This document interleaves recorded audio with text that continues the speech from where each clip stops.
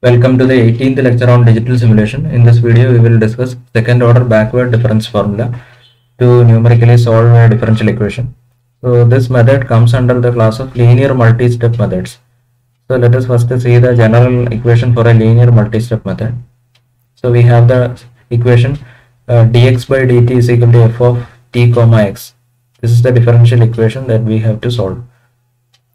Let us define a notation. So we will use the notation FL to denote f of TL comma XL. If we write Fn, it means it is f of Tn comma Xn. So that is the notation that we will use. So the general form of a k-step linear multi-step method is given by this expression. So far we have seen forward Euler method, backward Euler method, trapezoidal method, etc. So the these methods are single step methods. We will need only one initial condition to get the next point. We will use y0 to get y1, or x0. In this case the variable is x, so let me write x0. We will use the initial condition x0 to get x1, then using x1 we will get x2. We will calculate x2 like that. So these are one step methods. But in a multi-step methods, we will use more than one initial conditions, more than one previous values. So the general form of a k-step linear multi-step method is given by this sigma j varying from 0 to k, where k is the step. If it is a two-step method, k will be 2. So j varying from 0 to k, alpha j multiplied by xn minus j. Alpha j, this is a scalar, alpha is a scalar. This right hand side is step size h multiplied by summation j varying from 0 to k beta j into fn minus j. Beta j is again a scalar, and fn minus j we have seen already this notation. Fn minus j is nothing but f of tn minus j comma xn minus j. So this is the general expression for a linear k-step linear multi-step method.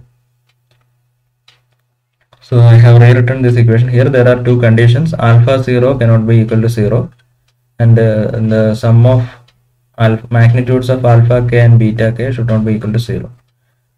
And in this general expression, if beta 0 is 0, then the method is explicit.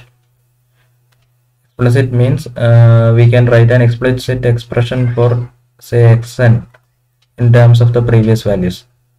But if the value of beta 0 is non-zero, then we will the method will have xn on the RHS also, because in the case of beta 0 not equal to 0, this beta 0 into fn will be appearing in the summation. So inside fn there is tn comma xn. So xn will appear on both left hand side and right hand side, so the method will become implicit. We have discussed this before, explicit method and implicit method. Okay, so the linear multi-step methods are broadly classified into two family of methods. One is Adams family, second one is backward differentiation formula family. So this Adams family of methods are usually used for solving non-stiff equations, whereas this BDF backward differentiation formula methods are used for stiff problems. We will see what are non-stiff problems and what is a stiff problem. That we will see in the next video. Okay, coming to our syllabus, we need to study backward differentiation formula. Okay, this is differentiation formula of second order. So this is usually denoted as BDF-2, or it is also known as gear formula. So this is the expression for backward differentiation formula. So the left hand side is same as that of a linear multi-step method, sigma j equal to 0, alpha j xn minus j. But on the right hand side, this there is a change, and there is no summation. Only one term is there, h into beta 0 fn. So here alpha 0 is usually taken as 1, okay, for scaling purpose. So this is the general expression. So this will be clear when we see a particular example. So you can have this step varying from 1, 2, 3, can take different values. So based on the value of k, we have different coefficients, and the coefficient values are given in this table. So we are interested in this second order method. So in the second order method, beta 0 value is 2 by 3, alpha 0 is 1, alpha 1 is minus 4 by 3, alpha 2 is 1 by 3. Since the proof is not required in the syllabus, I am not discussing that.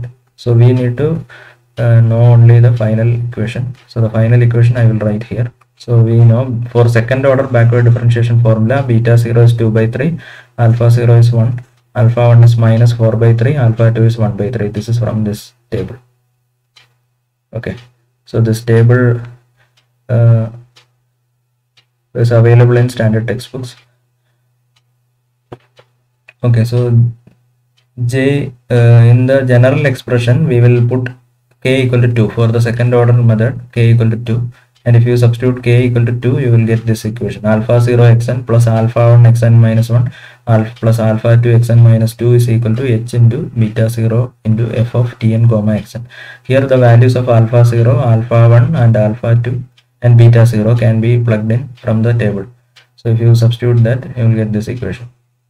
Okay, so I have rewritten it here. So this is the final expression: xn is equal to 2 by 3 into h multiplied by f of tn comma xn plus 4 by 3 into xn minus 1 minus 1 by 3 into xn minus 2.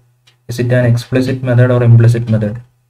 So you can see here both on the LHS and RHS xn is appearing. So xn, this is the expression to evaluate xn, but on the RHS also xn is appearing. So it is an implicit method. Okay, this is an implicit method. And you can see that you need two previous values to calculate xn. So for a k step method, we need k initial values. So this is a two-step method. So second order method, so we need two values. So I will give an example. So suppose we have to solve this differential equation: dv by dt or y prime is dv by dt equal to minus 5t y square plus 5 by t minus 1 by t square with the initial condition y of 1 equal to 1. Okay, this is the initial condition. Y0 is 1, initial value is 1. So suppose we have to solve this formula, this differential equation, then the second order backward difference formula gives this expression: yn is equal to 2 by 3 into h into function evaluated at tn yn plus 4 by 3 into yn minus 1 minus 1 by 3 into yn minus 2. So if for n equal to 2 for second order method, this is the expression: y2 is equal to 2 by 3 h into f of t2 comma y2 plus 4 by 3 into y1 minus 1 by 3 y0. So y1 and y0 are needed to solve this. So two previous values are needed, but only y0 is available from the question. So y1 you can evaluate using some other method, say backward Euler method or Runge-Kutta method or trapezoidal method. Using any other method, you evaluate y1. Then using that y0 and y1, you can rewrite this equation. So here I have substituted the value of f of tn comma xn here. F of tn comma yn I have substituted. Since f is nothing but the right hand side of the previous equation, I have substituted that. So this equation will become like this. So here y1 and y0 you can substitute from the y0 is available from the question. Y1 you can calculate using backward Euler method. So y1 and y0 are available. So here both on the RHS and LHS y2 is appearing. So y2 is unknown. So you have to solve a nonlinear equation in y2 using a method, any numerical technique. Then you will get y2. Then using y2 and y1 you can compute y3 using the second order backward difference formula. Like that it will continue. Okay, so this is about the backward difference formula of the second order or gear formula. Thank you.